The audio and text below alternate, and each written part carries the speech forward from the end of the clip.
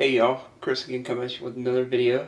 Today's video is, as the title states, this is on the second hour watch. This is the Memoir, guys.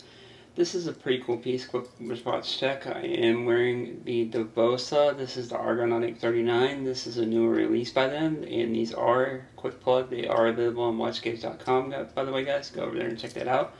That's why this says paid promotion, because I am getting paid to sell the watches.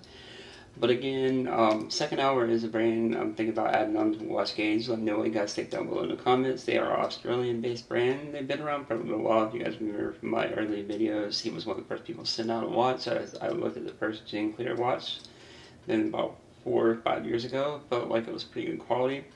Now this is not really a first impression since I've been kind of wearing the watch for a while. I do like the watch a lot because it does remind me a lot of the Cartier tank, but at a fraction of the cost. It is right around $400 US, which you get a Swiss Rounded quartz movement in it, and a lot of people might scoff at the quartz movement, but I feel like around $400 for a perfect kind of grab-and-go kind of dress, or you kind of wear it casual, kind of with a polo shirt, whatever else, you know, kind of dress and go, or dress down, casual as well, kind of piece. I feel like this is a really good bargain. And if you guys have any experience down with Second Hour, let me know down below in the comments as well if you guys have any experience with Second Hour. But anyways, guys, we will go to the tabletop and I will show you the watch in question.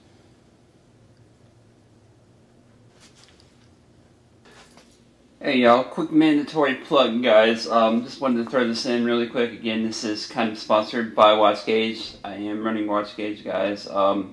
We do have a discount running on NTH while they are in stock, guys. We have plenty of NTH left. They are selling pretty quick, but you can go in and use the code NTH32 at checkout at watchgauge.com, guys. I'll leave a link down below. 32% off all NTH in stock. And also, we do have a few Zodiacs left, guys. This particular one I don't think is going to be left, but we do have a lot of Zodiac left. And those are now 25% off, guys. You can use the code ZC25 at checkout for 25% off of Zodiac. And go over and check out all the new micro brands that we're adding. We have added some mainstream brands as well. We just added Delma over. We are the first online authorized dealer for Delma, guys. Pretty excited to add them. We just added some more Devosa pieces as well. But anyways, guys, go over and check out watchgauge.com and check out what deals we have on the website and see what we have over there. And we will see you guys in the next one. Now here is the packaging, nothing too crazy. Looks like a nice little travel case comes with, guys. Again, these retail for right around $400 US. Shipping is usually about $30–40 from Australia, so it's not too bad, guys. But again, pretty nice packaging overall.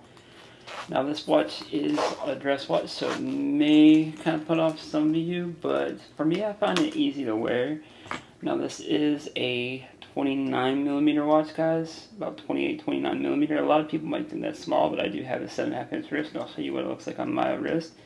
With the 20mm lugs, it makes it really easy to swap out straps. You can swap out straps pretty easy. Not an overly thick watch. Case back, nothing too crazy here, guys. As you can see here, nothing too crazy.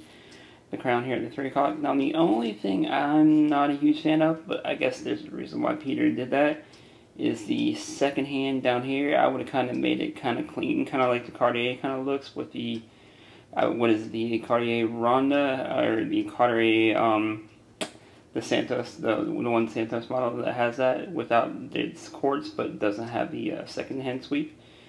But it still looks kind of like an automatic, but I would kind of do kind of that kind of look. But other than that, I do kind of like it. They come in this black colorway, which he was kind enough to send over. They also come in green and blue, and there's a few other colorways. I'll show pictures of those as well. Let me take off my dive watch here and show you guys what it looks like on my wrist here, guys. And again, this is on a 7.5-inch wrist, so you guys can see a wrist shot, what it looks like on a bigger wrist. I feel like those with smaller wrists can pull it off, but also those with bigger wrists can pull it off as well. And again, this is just something that you can kind of dress up, dress down if you want to. And I kind of like the overall looks. Like I said, it does kind of remind me of a Cartier on a budget. Especially if you don't want to spend $3–4 grand on a Cartier, or you just want to test drive the look before you get a Cartier. It's not too bad. And again, the leather band that comes on it, the leather strap is really nice quality, guys. Wears really, really well. But again, let me know what you guys think down below. Definitely go over, check out watchgauge.com, guys. Again, I'm running that site. If you guys know anything, see anything, mention my name over there, let me know that you saw it over here. And we will see you in the next one. Peace.